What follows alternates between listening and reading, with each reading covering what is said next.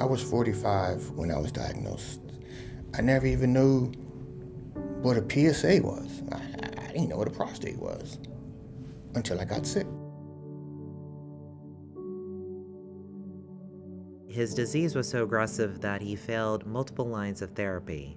Even with all of that, he still has all of the hope in the world. And whenever I meet with him, he always is saying, "Doc, I just want to stay alive." My wife, I can't say enough about her. When you talk about whether it's rich or poor, you always think about the good things. You never think about when things, get tough, and she's been there, for me every day. I would have chemo on Friday. You're nauseated and things like that, and she's, up taking care of me, get up in the middle of the night, make me a sandwich, and, just being there. I can't say enough about my wife. She's just awesome. In the Washington, D.C. VA Medical Center, we serve approximately 118,000 veterans. We have a large number of African Americans in our veteran population here, and we know that African American men have a much higher incidence of prostate cancer, and they are much more likely to die from prostate cancer.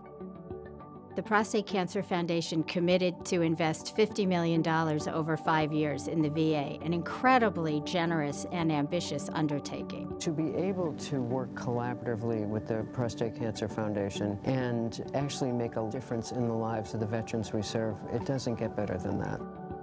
So the importance of the Edward P. Evans Precision Oncology Center of Excellence Award is that it's going to foster even more collaborations between the DC VA and the George Washington University.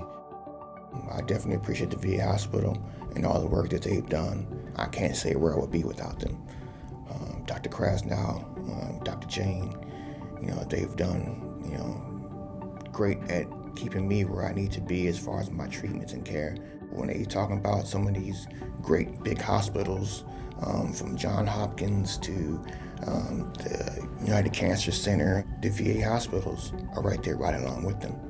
I would tell any veteran, all veterans, get yourself checked out and ask for a PSA blood test. The earlier you get it detected, the earlier you can get it treated, it will save your life.